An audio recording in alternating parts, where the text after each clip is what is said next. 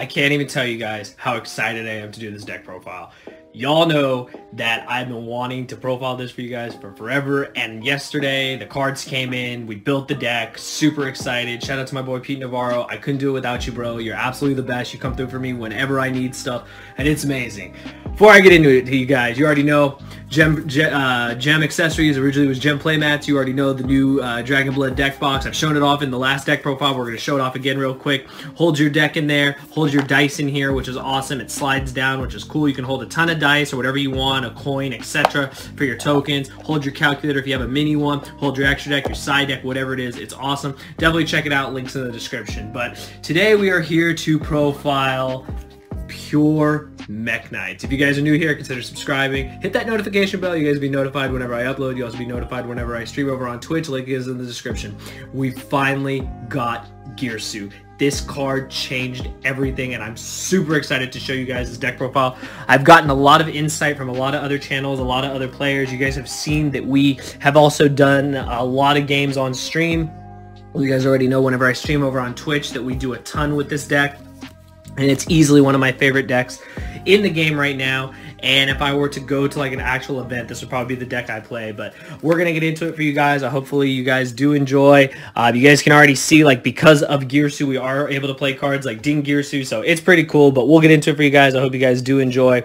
Again, shout out to my boy Pete. I'm just so happy to profile this deck. I've rambled enough. I got to show you guys. Pure MEKK-KNIGHTS for the June 2020 format. This is pre-ban list. We don't know if the ban list will hit anything on here. I seriously don't think so. I built Pure MEKK-KNIGHTs because if Alistair and friends do get hit, but other than that, I think the deck is extremely solid. But let's get into it. So, of course, you run triple Girsu, the Orcus MEKK-KNIGHT. This card is absolutely ridiculous. This card literally just sends a World Legacy card. You can do it, spawns a token, can create a column. It actually gives you a very solid going first play where you normally did not have that, and I think this card just literally changed everything for this deck. I'm a huge fan of it. I think this card is absolutely insane. It's also a MEKK-KNIGHT, which is great. This card literally can just start off your combos by itself. It replaced Hyperia as the normal summon.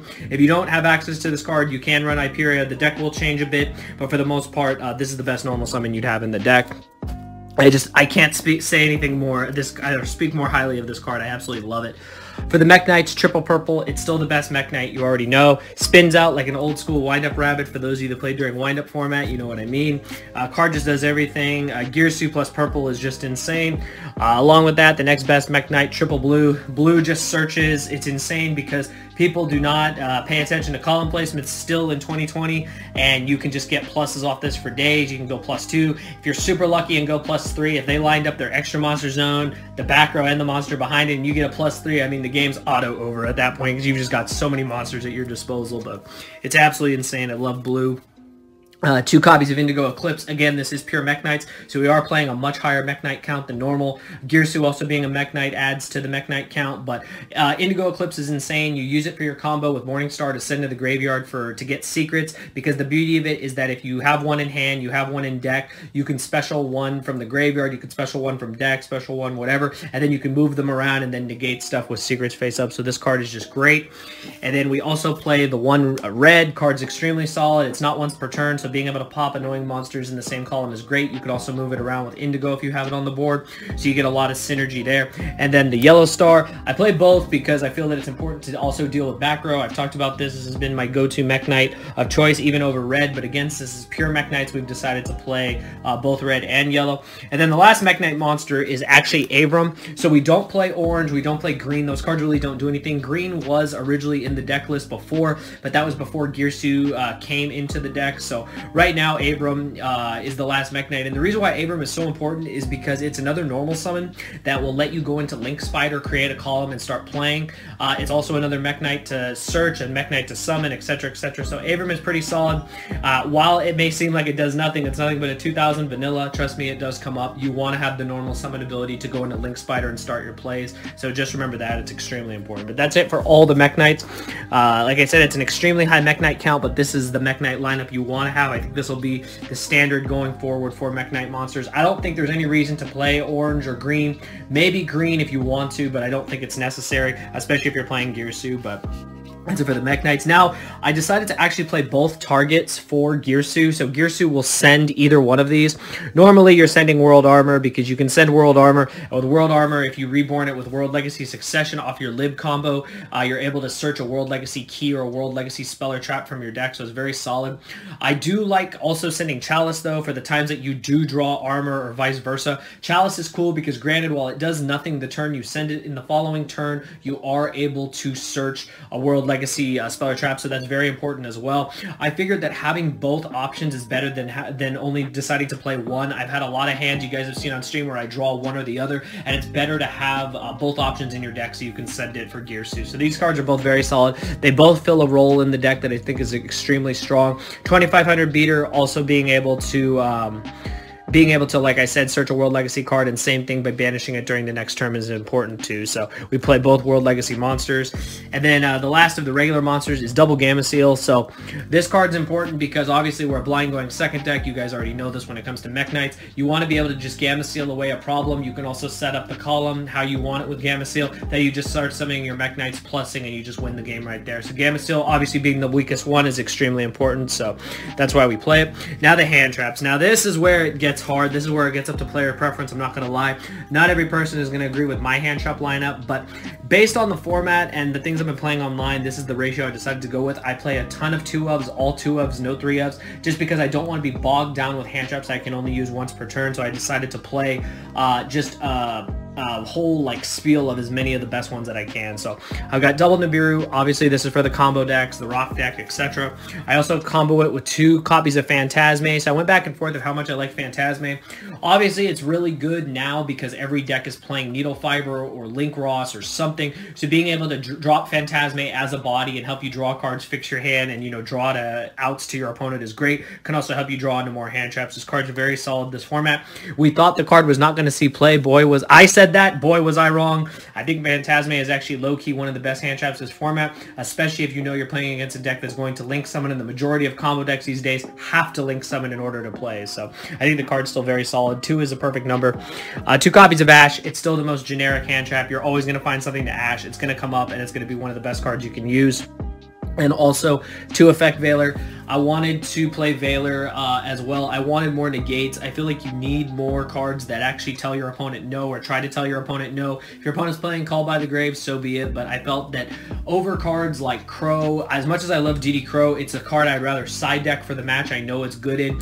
I've also thought about Ghost Ogre and Snow Rabbit. I just haven't tested it. I actually haven't tested the new Ghost Mourner, but I know that card is good too. But I think Veiler's just more solid. You can also use multiple Veilers in a turn if it does come up. So that is the hand trap lineup I chose. I also have impermanence in the traps, but that's the hand trap ratio I chose for this particular build. And like I said, this is pre-ban list, so we're just going off the format right now. But that's it for the monsters. For the spells, of course, I do run 3 copies of World Legacy Memory. However, I don't have my 3rd copy on me yet, unfortunately, but I wanted to get this profile out to you guys.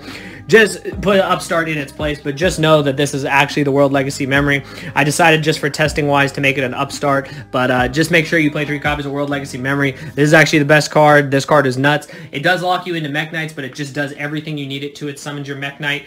It can do any of your MEKK-KNIGHTs, so it's extremely strong. It would bounce back to your hand normally, but you just summon purple, banish it, get another MEKK-KNIGHT, and you just keep going.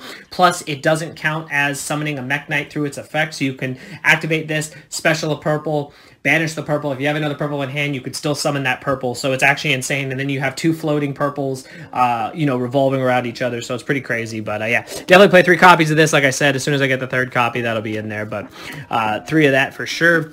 Other spells, I still chose to play Galaxy Cyclone. Now, a lot of people are going to ask me why. I feel that the deck does need some form of back row removal. This is the best one. The reason being, I actually got this from Shannon Long, one of the most, probably the most accomplished pure MEKK-KNIGHT player. It is one of the only spell and trap removal cards that you can actually set, summon your MEKK-KNIGHTs, and activate in the same turn. Obviously, you can't do that with MST. You can't do that with Cosmic Cyclone. You can't do that with Twin Twister. You can't even really do that with Lightning Storm, because you would have to set the storm, summon purple, banish purple, then activate Lightning Storm. This card is just better, being able to go 1 for 1, and then also in the grave, it can clear a Floodgate. Extremely important against decks that play Mystic Mine and play Floodgates that might hurt this deck. So this is definitely one of the better cards to play. I wanted to include it because I think it's incorrect to not show respect to like back row decks and stuff that play Floodgate, so that's why we play it. Then the one-ups for the World Legacy cards, I got the World Legacy Succession, that's the Monster Reborn, along with the World Legacy Key. This adds back a banished MEKK-KNIGHT. Usually you add back purple after you banish it, and Key also negates traps in the same column as a MEKK-KNIGHT monster. So obviously we spam the board with MEKK-KNIGHTs, and this helps you negate any trap that activates in the same column as a MEKK-KNIGHT. So it's extremely strong against back row decks, decks like Ultrageist, decks like Guru, really, really good against trap decks. So I really like this card. It's a lot better than I thought. Other one-ofs, I decided to play Monster Reborn. So I had 2 Dino-Miscus in this deck, and I decided it was at 41 cards. I decided to bump the deck down to 40. I decided to play Monster Reborn. I was kind of surprised not a lot of players were playing this card, but the card makes a lot of sense. Even if you're locked into MEKK-KNIGHTs under World Legacy Memory, you can still summon your MEKK-KNIGHTs back and just, swing for game. Monster Reborn is such a strong card. It can become any card you want, basically, because it can become a card in your opponent's graveyard as well if you're not locked under Memory. So I think this card is extremely solid. It's also a card that you can set, create a column, and then activate. So I feel like this card should be played in the deck. I personally don't know why I wasn't playing it before, but I've been testing it out and it's been testing amazing. So I'm still going to play it for now. I've got, of course, the 1 Mind Control. Rest in peace. Still one of my favorite spells ever, but it's at 1. Got to deal with it. It's still fine. You're going second deck. Card's broken. And then the 1 Instant Fusion. This card is more solid in this deck than it is in MEKK-KNIGHT Invoked. MEKK-KNIGHT Invoked has more engines it can play. Instant Fusion in this deck is very solid because it lets you, if you have to go first, create a column with Thousand Eyes Restrict, even if you don't take a monster. Instant Fusion is very solid. Obviously, we're going second deck, so if we do have the ability to instant fusion out Thousand Eyes Restrict and take an opponent's monster, creates a column for free and clears a problem on the board. So card is absolutely insane. So that's it for the spells. And then for the traps, very simple. I just play 2 copies of Impermanence. For the other hand traps, I think the card's very solid. And then probably the second best card in the deck next to Girsu and other cards is World Legacy Secret. This card is a skill drain on crack. It literally negates any monster effect that activates in the same column as a MEKK-KNIGHT monster. You move your MEKK-KNIGHTs around with Indigo Eclipse, you can always guarantee that you're going to negate your opponent's monsters. You search it off Morningstar and it's broken. So that's it for the main deck. It is 40 cards even. I absolutely love this main deck. I've been testing it constantly on stream. You guys have seen it. It's just been doing amazing. So we'll get into the extra deck real quick. Extra deck's very simple. We do play the 1 Dingirsu. You do have the ability to hard make this with your MEKK-KNIGHT Purple and your MEKK-KNIGHT Indigo. They are 8s, but normally you're just laying this over Galatea, and it's very solid in that sense, so that's why we play it. For the 1 Instant Fusion target, I already mentioned it, Thousand Eyes Restrict. It creates the column, so it's very important as well. On our Link monsters, so we do play all 3 Link 1s. We play Link Karibo, Link Spider, and Almirage. So you need to play all of these. They're very important. Link Spider is for your Avram normal summon. Link Karibo and Almirage come up with your other summons. Link Karibo is important too because if you do get any tokens or anything with Girsu, you can turn the Girsu token into a Link Karibo, and it becomes more solid than just leaving it as a token. It helps you link climb, and if you do get any more tokens, you have the ability to play Link Ross in this deck as well if you want. You can then turn that token back into a Link Karibo, so that's important. Then Almirage, of course. Those are all just solid. You need all these. They're all your column placers because it's just you normal summon a monster with 1,000 or less attack. This is basically when you have to normal summon one of your tuners. It does come up, trust me. One of your hand traps, it does come up. And then probably the best extra deck monster, Morningstar. I would play 3 honestly. I felt like I needed more. I needed a little more space, but I would definitely play. You have to play at least 2 of this. Is the best card, one of the best extra deck cards in the deck. People don't even read this card. They don't know what it does. It searches one of your World Legacy spell or traps by discarding a World Legacy spell, trap, monster, whatever, and you also discard your MEKK-KNIGHTs and you set up with secrets, and this card just broken. They can't destroy it by battle if they don't read it, so card's insane. I think it's easily one of the best cards in the deck. Along with that, the new card, Lib, World Keyblade Master, very solid with Girsu. You just make it, and it's just amazing. And it has the ability to set a World Legacy spell or trap and activate it the same turn. So you set Succession, activate Succession, bring back Armor. It's insane. If you link this away, it can also spin a card back to the deck. So the card is fantastic. Amazing addition to the deck. It does a lot for the MEKK-KNIGHT strategy. And then since we are running Orcus, we do have Galatea. Sometimes you make it, sometimes you don't. It's in there as an option because it can come up. You can protect it, and you can make Girsu off. You can make Dingirsu off of it, which is ridiculous. So we still have it in there as a solid link too. And then just generic stuff. We have the Phoenix and the Unicorn. These have always been standard. There's no reason not to play them. I originally was playing Borreload, but I realized Unicorn was more valuable. In other builds, you can play Link Ross, so Link Ross could replace one of these. But for now, this one I'm playing because I'm not playing Link Ross in the deck just yet. For Link 3s, I've got the BLS as well. This card is easily one of my favorites. This card's insane.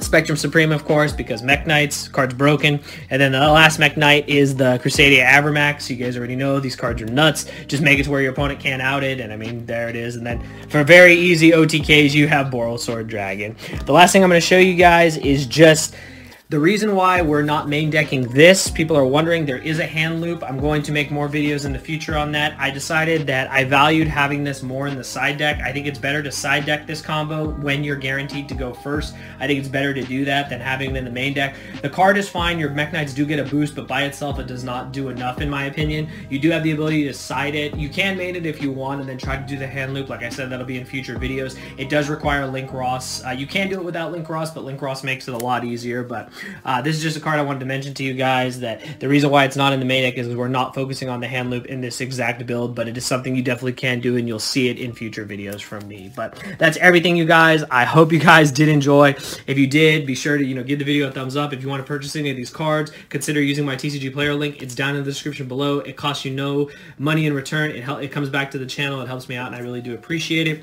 I absolutely love pure MEKK-KNIGHTs. Gearsu changed everything. There's no way around it. I'm so happy that this card came out. I can't believe how much fun I've had playing this deck. It's a huge change to go from playing MEKK-KNIGHT Invoke to pure MEKK-KNIGHTs, but I can tell you right now, if you yourself, make sure you have 3 of these, by the way. Make sure that if you like MEKK-KNIGHT Invokes, give pure MEKK-KNIGHTs a chance. The deck is so much fun. And like I said, if you don't have access to Gearsu, I know the card is new, I know the card might not be out for some people, you do have the ability to play this deck with a card called Aperia. That card, you just normal summon it, and lets you draw a card on summon, and then you could just turn it into one of your Link 1s, like Almirage, or Link, I think it's just off All Mirage, and you can start comboing. But if you can get this card, please do. This card is so amazing in this deck, and I absolutely love it. But that's everything for today, you guys. I hope you guys enjoyed. Give the video a thumbs up. Let me know your thoughts in the comments below.